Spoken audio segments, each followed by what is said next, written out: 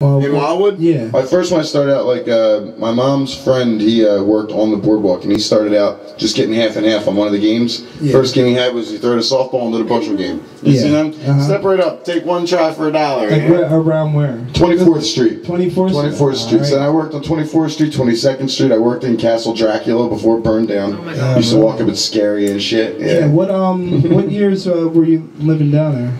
Let's see, I lived down there for 2 full years. You made me fucking guess now.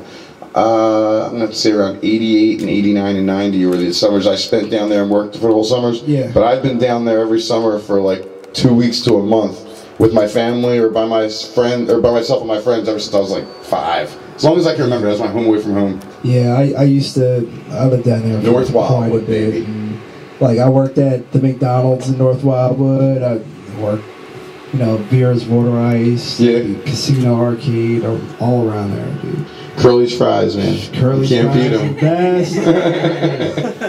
Watch out for motherfucking seagulls. I think that was the first fucking place I ever saw Dippin' Dots, too. Pizza. They are not afraid. Yeah, right out of your hand, man. Just walking around with it. Them seagulls are fucking vicious. You see, we have them in the malls now. I call them mall gulls. You see, they find their way around here, and then they decide there's more food at the malls, so they get stuck around here. We got a whole generation of mall gulls that live at every... Yo, watch. You don't see seagulls anywhere else. Go to any mall, you'll see fucking seagulls. All right. The mall gulls. Yo, I saw... There's one up on City Avenue. I had a pizza last time I was down there, and I swear I saw this seagull with like tattoos. He came up, walked up, and said, "Yo," gave me the wing. Was like, "Yo, pizza now." I gave my pizza and I ran. I don't mess with seagulls. That's a badass seagull. Oh yeah. He walked up with a limp and shit. Yeah. What do you guys do open mic? Everywhere. We have a list of everywhere to go every night of the week. Name a couple right behind you there, the L Bar. We've been there twice. We had headlined theirs before. The tap room? Yeah, the tap room in New Jersey. We're at the Dive not too long ago. The Dive in Philly. We've been there. Pat and Gino. Where else? We would have been a million. The World Cafe.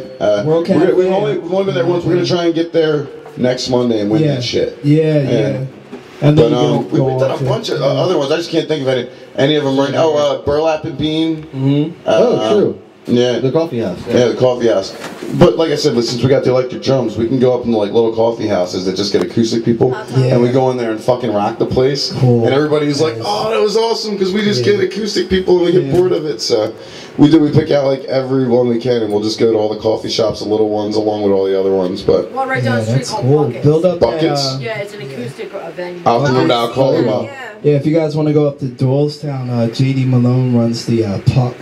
I think they're You have to tell us about those before we leave. David, yeah, well, there's one over at Drexel too. There's a couple that we were looking to get to. We haven't been doing like Dowling's Pub and one called Downey's, Dowling's and Downey's, and the World Cafe. That's like the good one we got to get to. Yeah. World Cafe is pretty cool.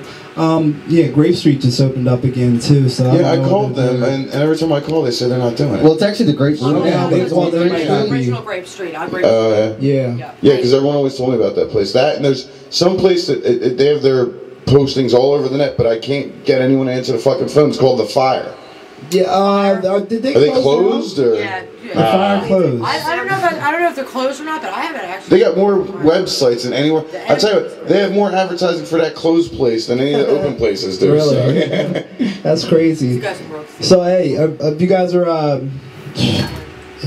a venue, make sure you post your stuff. Get in contact with me or Athena in the 191. So these type of bands like Pull the Thorns, awesome freaking bands can rock your open mic and rock your shows. Sunday night at the Rocks Box is new, 8 o'clock at night. 8 o'clock. Definitely, I know it's tough especially for you bands to get out there and support your local music. But remember, as hard as it is, if it wasn't for everybody coming out to see your music, you wouldn't be there. So you got to come out and support your local bands too. Awesome. And when you're at a show with people, stick around for the shows, man. Yeah. Don't just leave. Stick around, watch all the bands, support them. Okay, I want to say something about that.